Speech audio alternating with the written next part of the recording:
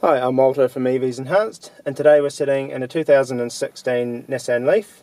It's a Japanese import, and it's the top spec G model, which means that it has the Nissan Connect head unit, which has been giving people grief in terms of setting the clock.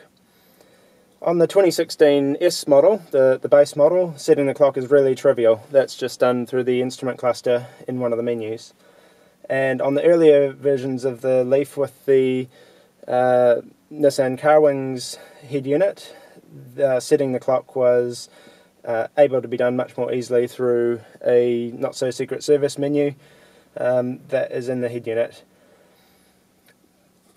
The 2016, well, the late 2015 through to 2017 cars with this Nissan Connect head unit have been a bit more of a headache for people. There have been a few solutions to set the clock that haven't really worked very well. Probably the main one being disconnecting the GPS antenna, taking the battery terminal off the 12 volt battery and resetting that at 12 o'clock. But that did have some issues, does have some issues, particularly with the charge timers in the car not working. On this car here, we've got the clock correctly set, and we've got working charge timers. You can see that the clock is also set down here correctly. But that's not actually what we're here to discuss today. Today we're here to discuss instrument cluster conversion tool. We've been doing instrument cluster conversions into English for quite some time now, but up until now we needed to get to the car, or the car needed to get to us. So this tool is about eliminating that need and making the whole conversion a whole lot easier for everyone. So I'll go ahead and demonstrate how that works. This tool supports everything from the 2011 model year cars through to 2017. I'll just scroll through the Japanese menu screens just to show people what it's like before the conversion.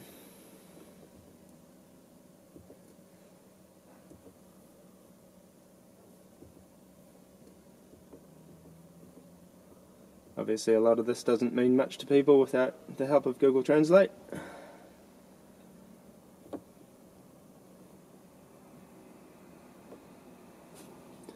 And now we'll go ahead and convert it all to English. I'll plug our tool into the diagnostics port,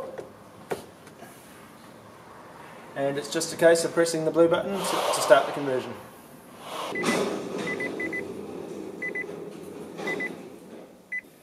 So here we are in English.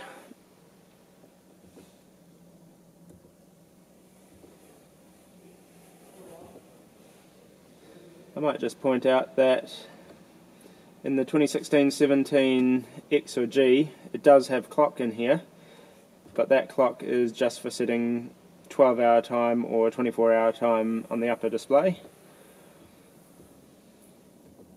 The setting of the actual clock time is still done through the Nissan Connect head unit.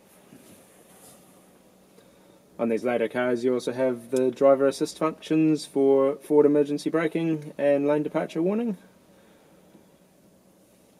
And the other thing that's not really shown here is all the warnings that pop up in Japanese to tell you things are all obviously going to be in English now, and including when you turn the car off.